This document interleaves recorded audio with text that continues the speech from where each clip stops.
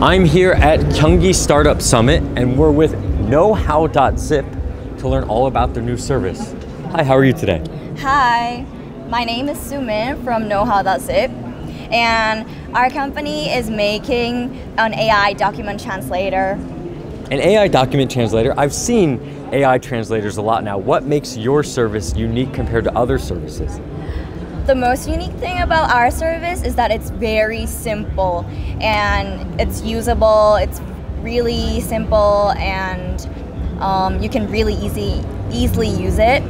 So the first thing is that when you drag your file or the link of the website, like Notion or Docs, Google Docs, you can translate it immediately.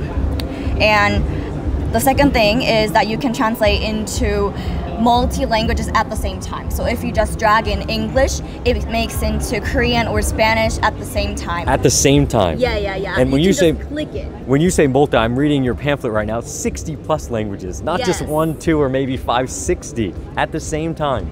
Yes, it's right. Wow. So other services, you have to drag and drop, and then you can only translate the texts. Okay. And our service, if you just drag in the file or the link, you can translate into multi-languages at the same time. Okay.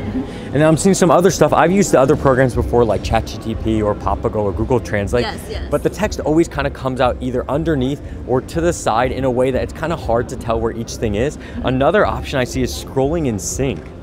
Yes, this option is making the translation more useful because you can compare with other languages. So the sync is right when you're scrolling, so English and Korean. If you scroll it, the sync is gonna be at the same time, it kind of like it compares exactly kind of what words and sentences and the grammar structure being used, so you can like address each problem to make sure that the translation is correct. Yes, that's the function that we are providing. Very cool. And then I see the 3 at the bottom too: editing, sharing, and industry glossary. I understand the editing. Can you explain these two just a little bit more? Yes. So we can share the files into other.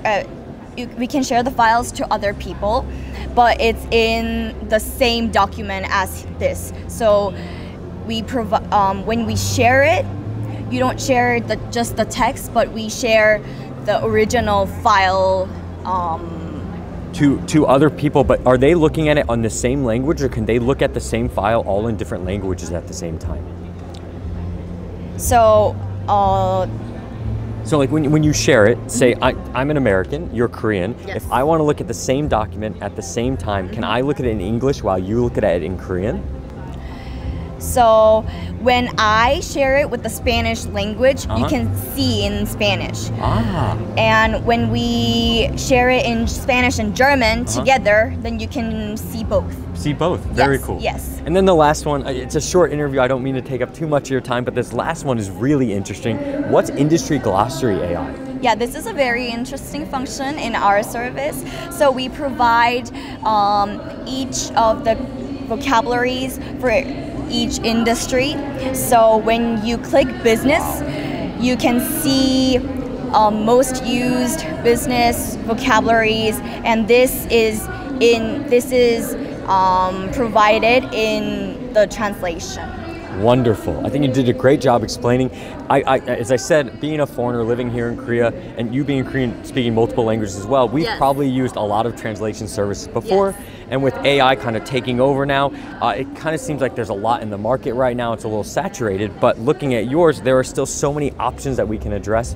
The multiple languages, the glossary, this is really cool. And your company is KnowHow.zip. Yes.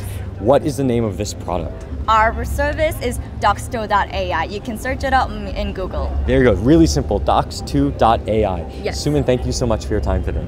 Thank you. Appreciate it.